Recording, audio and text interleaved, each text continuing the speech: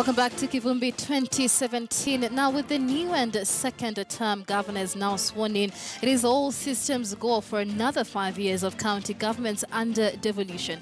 In our first studio discussion this morning, we look at the impact of devolution so far, why it is working for some and not working for others, and some obvious teething problems that new governors should look out for. Well, in studio to help drive this conversation is political researcher Brian Oguna and governance expert Dr. Solomon Njenga. Gentlemen, welcome to the early morning edition of Kivumbi 2017. Let me begin with you, Dr. Njenga. A question we're asking our viewers this morning. This is the second term of devolution. Right. How have you benefited from devolution personally? Well, thank you so much. And I, as an electorate, I must say that I have benefited in some way or the other, because we have seen some improvement on the roads. I remember those old days we used to park gumboots at the back of trunks, and when we are going over there. And now I'm not carrying them, especially when I'm going on rural places and so forth. We have also seen some development in terms of agriculture, in terms of in the education sector. We have seen some few changes in the last 5 years. And of course, those few changes have come with their own challenges. But I must say that for the last 5 years, something has been done, and we cannot say that we cannot close our eyes and say that there's nothing that has been done. Yes, something has been done, but now for the next 5 years is now to perfect it. Yes. All right, Brian, just to get from you as a part of the electorate, how have you benefited personally from devolution? I can say, Michelle, that devolution in the past regimes of government, the health sector was really an issue. But right now, if you look at counties like Kakamega or even wherever I come from, Siaya, you see that these governors have really tried their level best to equip these medical centers, to digitalize the platforms so that these women or our mothers, our kids down there can get the right medical care right at their doorsteps. Yes, so I'd really applaud devolution basically as an individual to the health systems. And some governors too have also tried on the agricultural aspect.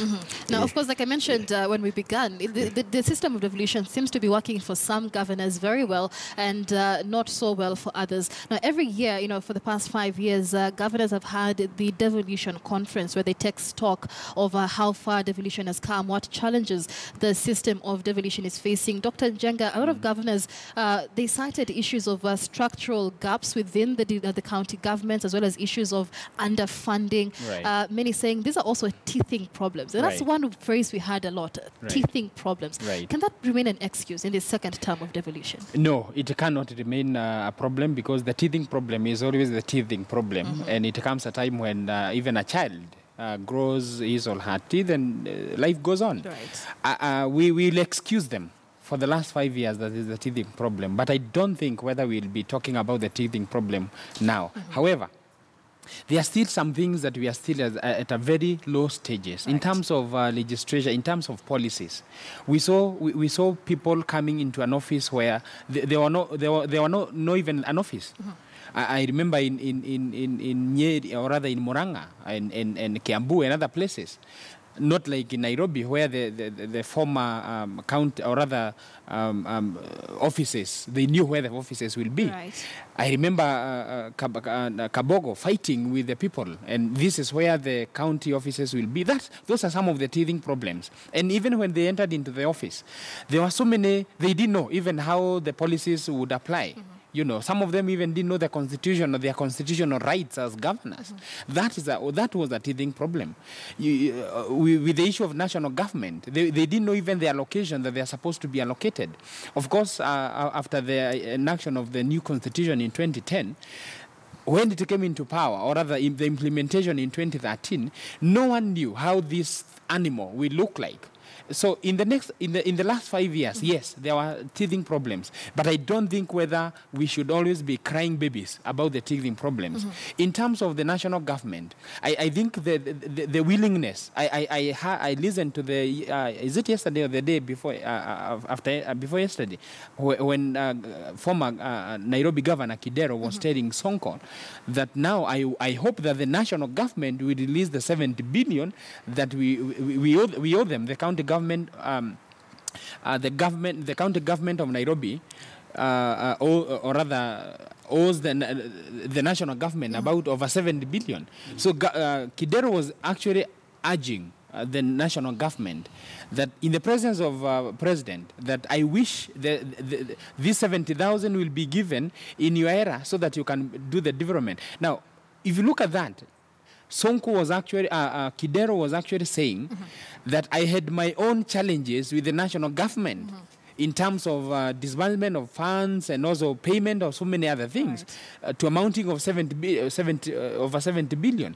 Now that you have come into power and you are now the current governor, I hope that the teething problem of the government and releasing money will not be an issue again. And I think that's something that we also need to do. The other thing is some of these people, they were just, you remember we have about 50% of our governors have been shown the door.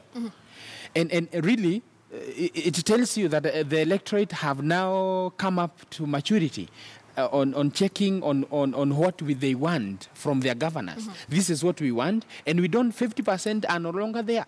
And I think this is the scorecard from the electorate, that things will not be the same again. If you look at the Kajiado County, former Nkedienye was chucked out by the so-called the diaspora vote. Right. And really, it's because of poor, he decided to segregate people from, or rather people from the diaspora. He only concentrated with the Maasai concept. And it's good to concentrate with the tribal or alliances and so forth.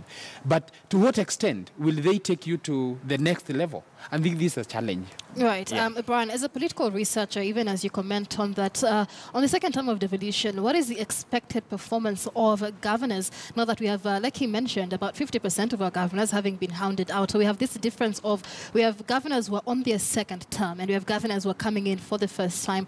How do we then gauge their performance on a level platform? Probably before I add on that, let me just add on whatever he said there, that devolution, probably governors never understood their roles. I'm trying to think that that's a big joke, because we can attribute the failures today. These governors, they got in office, but almost all of these governors, they had corruption issues.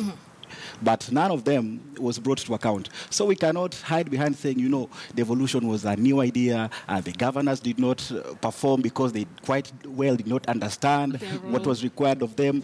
These people understood, they really understood. But when they got there, they fulfill their own agendas instead of fulfilling the agendas of the people. Now, to your question. Actually, just before you move on, you know, as we explore this, we've had several governors, including Mike Mbuvi Sonko, who are now coming in from senator to governor. And we have about 5 of those, the likes of Anyang' Nyong'o as well. And these are, you know, gentlemen who are that oversight role of watching over the governors in the first pioneer government. And like you mentioned, the issues of corruption are very well detailed in the Auditor General's report in almost all county governments. And we did see, you know, some cases begin taking shape, but to date, Kenyans don't know how far the prosecution of these cases have gone. Do you think these governors coming in as senators are going to make a difference now that they understood very well what the governors were doing before?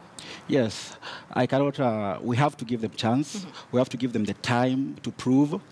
Because what I can attribute to these new senators like Anyang' Nyong'o, Mike Mbuvi Sonko, sometimes, you know, devolution basically was meant to bring development at the doorsteps. You understand?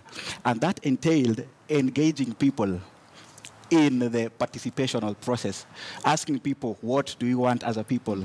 You understand? But most of these governors did not do that. Now, other people were questioning, pardon me, but other people were questioning Michael Sonko's performance, whether he's even credible to become a governor. But this guy, he beat all odds and he was the governor. And we have already started seeing him doing away with the garbage. Now, issues with the garbage does not require that you call a community forum to ask them, people, do you think we should do away with the garbage? That is common sense.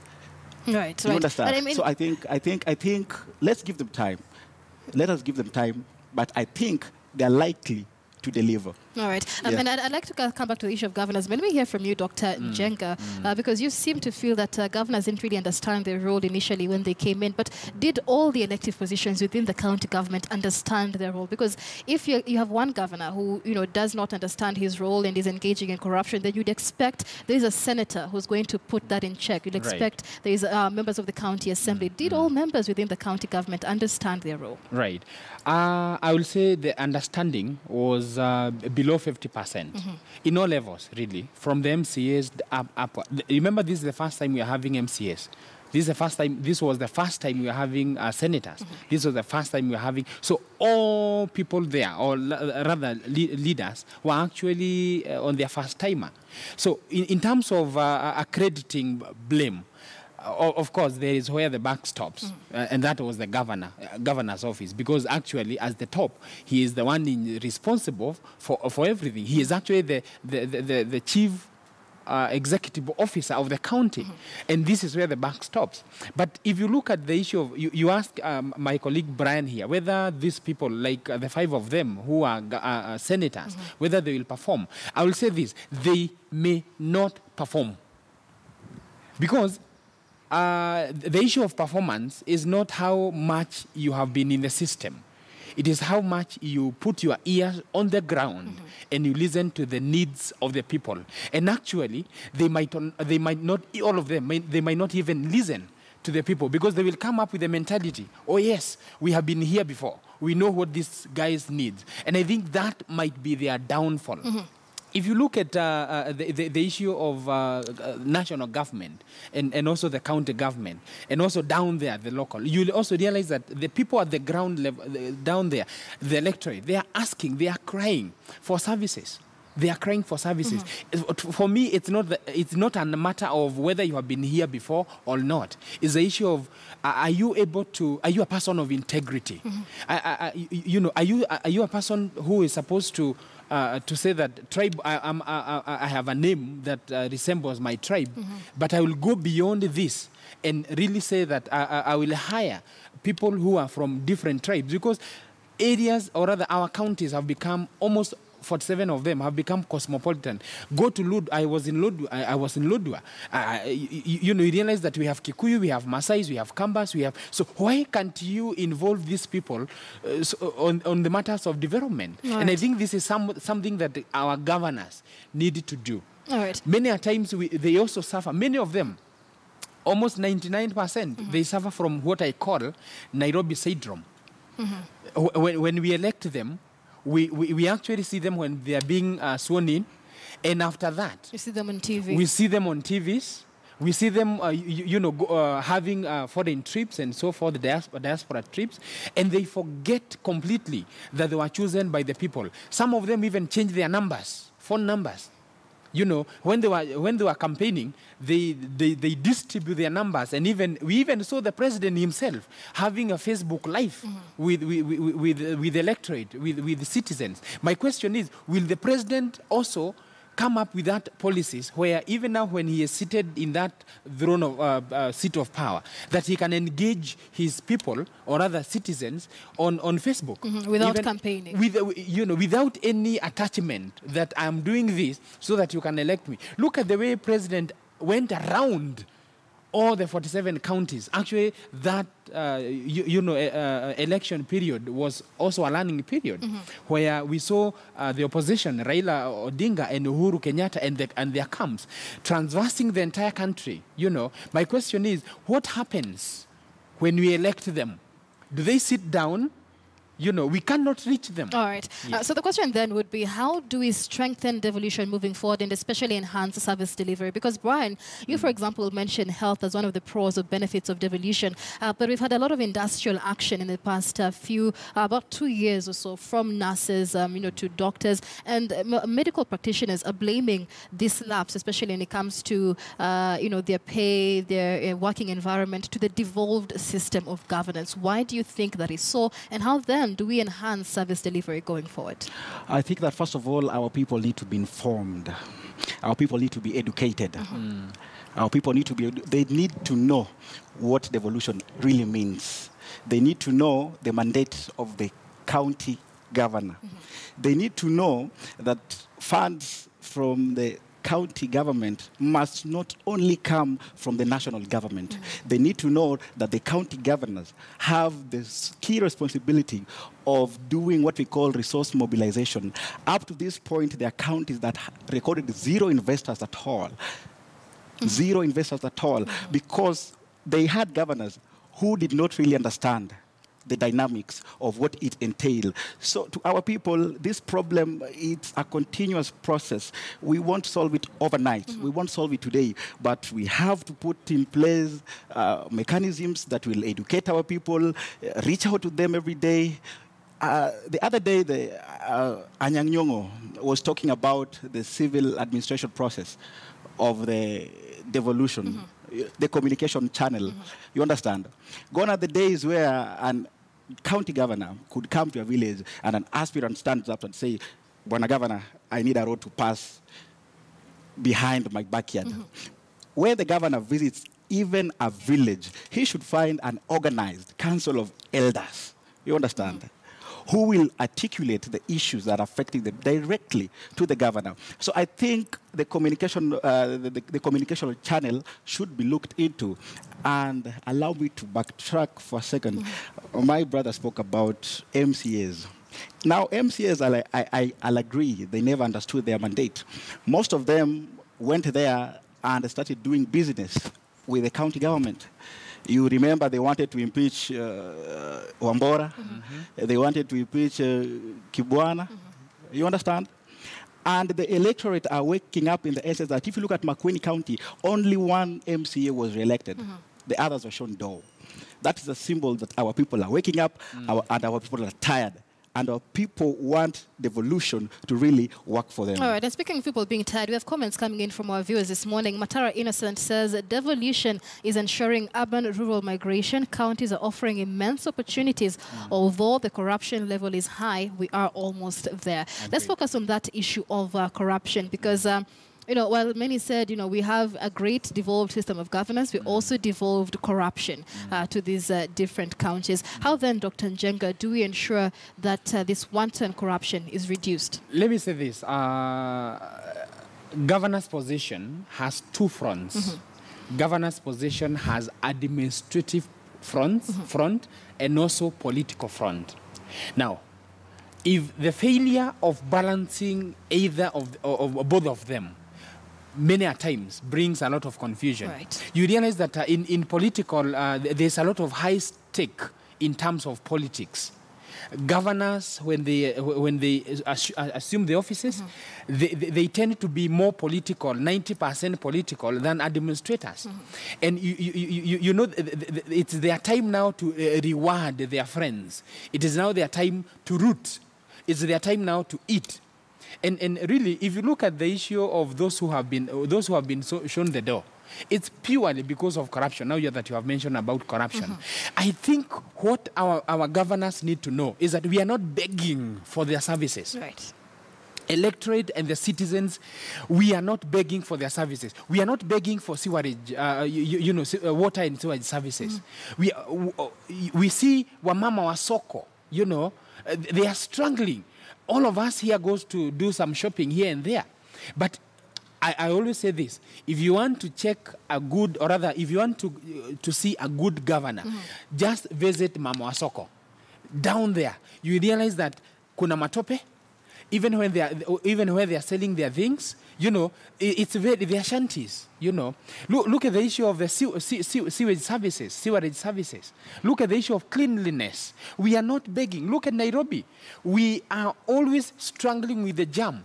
I saw the other day, Kidero closing some roads. The solution for jam in Nairobi is not closing jam, roads. Roundabouts. It's actually, even removing the roundabout. It's actually a complete overhaul. Because if you look at Nairobi 1960s, if you look at Nairobi 1990s, if you look at Nairobi 2000s, the roads, especially in Nairobi, the CBD, the roads are still the same. Look at the referral hospital in Nairobi. Kenyatta Hospital was built many years ago. We have not had even the second referral hospital in Nairobi City. The issue of jam, we saw the diversion of roads, and so it's a complete overhaul. And really, our governors should know that public participation in almost everything. Of course, my good friend here talked about there are some areas that you don't have to involve the public in terms whether to remove the garbage. The garbage. Right. Do I have to involve? But also, you also realize that we have also governors who have increased levies, business levies, wanafinyilia mwananchi wa kawaida. And really, this is their downfall. And simply because they are the CEOs, they call the shot. Look at this signboards. All right. So then the question would be, how then do we ensure accountability in this second system of devolution? Because public participation is one of the ways, but in many times we've had governors come and say, yes, there was reports of corruption in the county government, but it wasn't me. Who does the buck stop at? The MCAs, the members of the county assembly. Constitutionally, they are the ones to oversight the governor at their county level. But you see, they've not been doing that. Instead, they've been giving budgets. They're going for unnecessary trips in Israel. So to some point, our MCAs are really failed us. And most of them, they need to be re-educated. I think then that would beg the question, what is the role of an MCA? MCA, yes. The electorate, part of the electorate 5 years after devolution does not understand that very fact. Yes. Maybe bring us up to speed with that. All right. Basically, the role of the MCA in this context, we are talking about corruption in this context. The role of the MCA is to oversee that all the expenditures that the governor does are in accordance with whatever was laid in the DC, in the county integrated development plan. We have that plan. You understand? We also have the annual plan of development. Now, it is the role of the MCAs to ensure that these plans are going in accordance to the agreement. You understand? Right. They are the ones to provide the checks and the balances constitutionally. But again, young people in general, young people, the youth, I mean, it's not, you don't have to wait for someone to do for you what you can do for yourself. So when we traverse this county, we really talk to young people. We tell them, look, get out, do a social audit, bring these people to account. So we are not only limiting this to the MCAs, but we also limit it to the general public. I could also call to this the attention of the media. The media, at some extent, gave us a blackout. We need to know how these governors are faring on in their respective 47 counties. We need to start seeing reports targeting each and every governor, the progress, and everything. And even the church itself. The church itself has also taken, they also have that moral authority to check on the leadership of the moment. You understand? Right. Yes. So we are not going to leave any stone unturned. What I'm trying to say is it is our responsibility as the media, as the general public, as civil servants. You understand? To benefit this. To benefit, yeah. Of course, the main role of devolution is to improve the living standards of Kenyans as citizens. And one of the comments here is saying that devolution has aided urban to rural migration. I don't know to what extent, though, Dr. Njenga, you would say that has happened in the country, and whether there really are more lucrative or opportunities outside the capital cities that would attract Kenyans to leave the urban cities. I agree with that to some extent. Because we were, a long time ago, we were coming to Nairobi to look for jobs. Right. And I agree with that statement, that now people are now not looking into Nairobi. They are now saying, where is the county offices? That is where we need to place our CVs. I was one day I attended somewhere. I went somewhere with a flight, a local flight, and I was shocked that on a Friday you cannot get a seat, because people have now, they are actually now coming back to Nairobi, because Nairobi has become their second home, whereas their first home was in Nairobi. So they have gone back to the rural places. But I want to say this, that in the Constitution, chapter 11, this is where the devolution lies. And actually someone said, if you pull the chapter 11 of the Constitution, then you are left with a shell. And I want to say this, that we talked about the empowerment. Our people need to be empowered. I think also the expectations. Our electorate have a lot of expectations on what the governor and what the MCAs and what their leaders can deliver. And I think we need to tame that our governors also works within the policy. We are not now. We are now in the area where governors don't dish money, like like the former yesteryears. But unfortunately, our people expect when the governor visits, he gives them money. I think we need also to enlighten our people that cash and hard money doesn't help. Because that money, the governor carries a lot of money so that they can give their people. But does it help? If you look at the MCAs, really, I will say this, the qualification of MCA and even what they are being paid doesn't match up. I remember people are complaining that it's even better to be an MCA than to be a lecturer.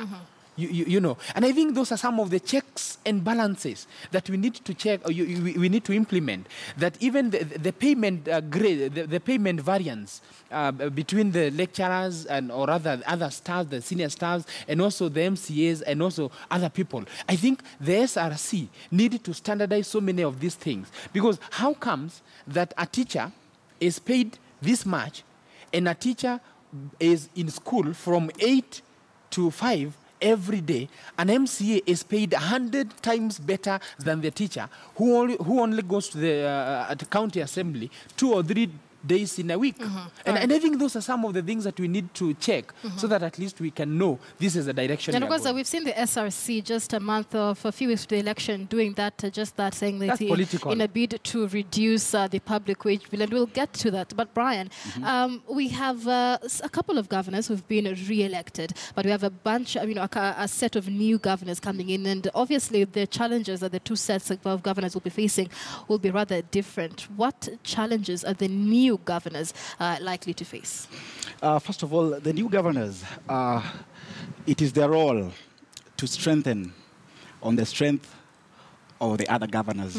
If you're just coming into office and you have just replaced a predecessor who was doing quite well, as a governor, it is your responsibility, first of all, to ensure that you work on whatever that governor had started for the benefit of the people.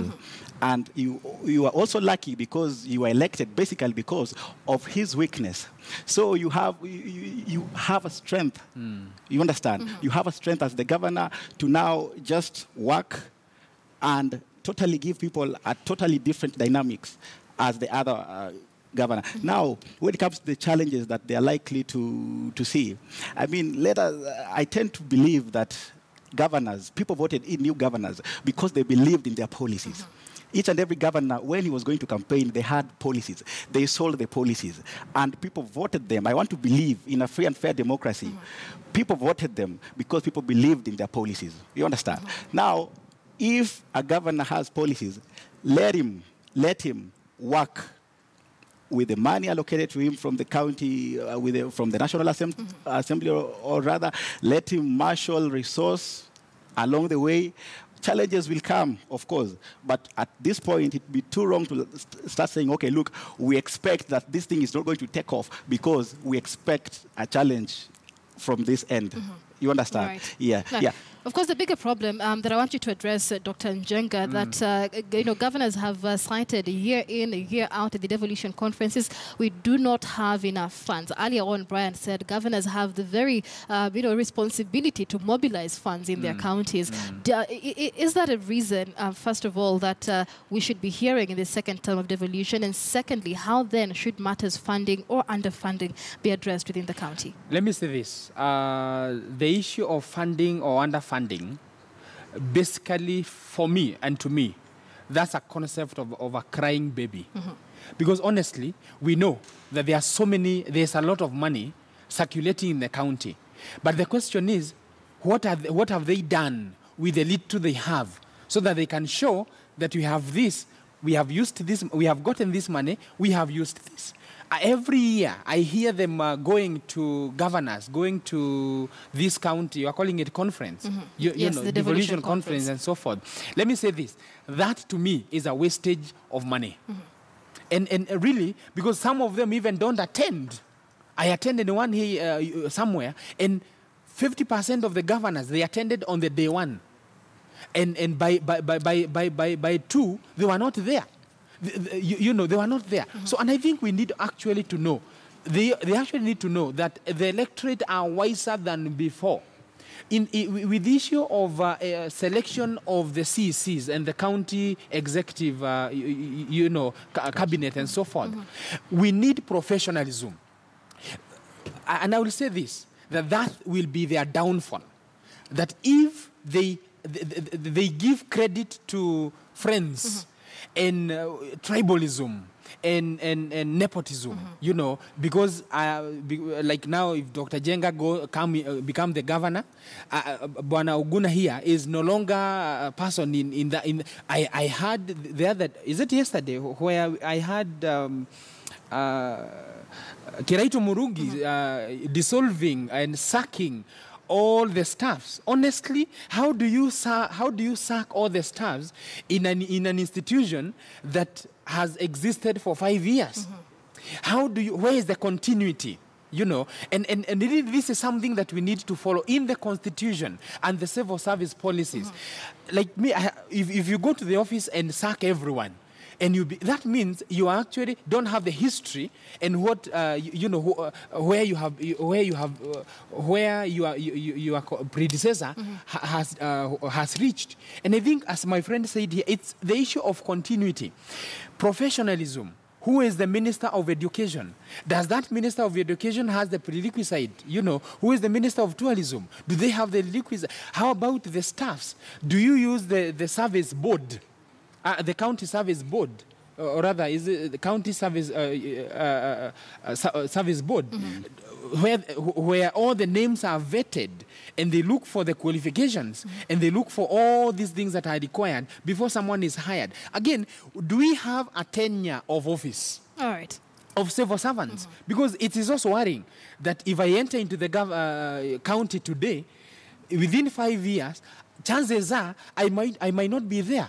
And I think this is something that we need actually to reinforce. All right, so these are the issues we'll be watching as the second term of devolution takes shape. Gentlemen, we have to wind up. Let me give you the closing comments, Dr. Njenga. What are you expecting at the end of the 5 years? Thank you. I'm expecting professionalism. I'm expecting proper accountability of finances. I'm expecting public participation of the mwananchi at the grassroots level. I'm expecting a situation whereby the governor will not suffer from this I'm calling Nairobi syndrome, where we elect them and they vanish to Nairobi. We only meet them in the street of Nairobi. I'm also expecting where the governor will also be open to the electorate. Share your phone numbers, your phone number, be reachable. I'm also expecting where the governors will bring water to the people, services to the people, will improve education, will improve the sanitation and water, will improve the local mwananchi, and especially the Mama Mboga. They are struggling. Imagine doubling the levy of business. you know, a small signboard, you charge that over 10,000. All right. You know, painting or repainting of a section of your house, you are charged a lot of money. Let the governors be sensitive to the electorate. That is all we need. All right. And that is my parting shot. And we will be watching. Brian, your closing comments very briefly. Okay, I expect there's what we call the economical plan. I'm expecting governors to adapt to a more producing economical platform than a consuming one. When we speak of good markets, when we build markets, but there are no produce for our people to take to these markets, that's more of consumption. Now, I'd also expect people have a lot of faith in the just elected governors. I hope they have the vision. I hope they'll have the energy to stand the strong wave that will shake them up, because one hand we can say that as a people, one hand we can say that we are suffering from government neglect. But on the other hand, we can say that we are suffering from self-neglect because of our people. We have not woken up. We are not bringing people to account. We want to sit and wait for it to be delivered at our doorsteps. It is our responsibility. It is our joint responsibility to really make sure that devolution works for us as it should work for us. All right. Thank you so much, gentlemen, for speaking to us. Brian Aguna is a political researcher and analyst, as well as a governance expert. Dr. Solomon Jenga here in the early morning edition of Kivumbi 2017, discussing the expectations of the electorate on this second term of devolution. Remember, on our question of the day this morning, we're asking you, term 2 of devolution has begun. How have you benefited from devolution? Do give us your thoughts, views, and the county you are writing us from using the hashtag Kivumbi 2017. We take a short break here after the dawn debate. Do stay with us. When we come back, we get into the newsroom discussion, taking a look at how the media has covered or handled some of the top stories this week. Do stay with us.